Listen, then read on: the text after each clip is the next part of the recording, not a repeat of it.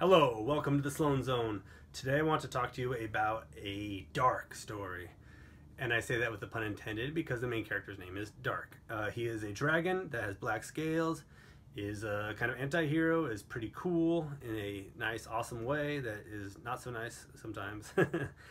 Check it out. Ronn wrote this new book, and it's called Old Dark. It's a series about dragons. There's a trilogy, so there's going to be more coming soon. I can't say too much about it right now. It hasn't even launched. I was lucky enough to get an early glimpse, and it's pretty awesome. If you read Michael's work before, I think that you'll agree this is some of his best writing, and it's pretty intriguing to look at the story from a dragon's point of view. And it's not a shifter, or at least, like, no, I'm not super far into the book, but so far as I know, it's not a shifter tale. It's straight up, he's a dragon. Boom. So I believe he's fighting elves and humans and all that stuff, and there's going to be a cool conspiracy trying to kill him, assassination plots and all that, and sounds pretty fun. So you might know that I'm a little biased in this conversation, but I'm honest. This is, it's pretty cool. It's a pretty cool book so far. But Michael, Ronn, and myself are writing a book that's going to be coming out in the not too distant future.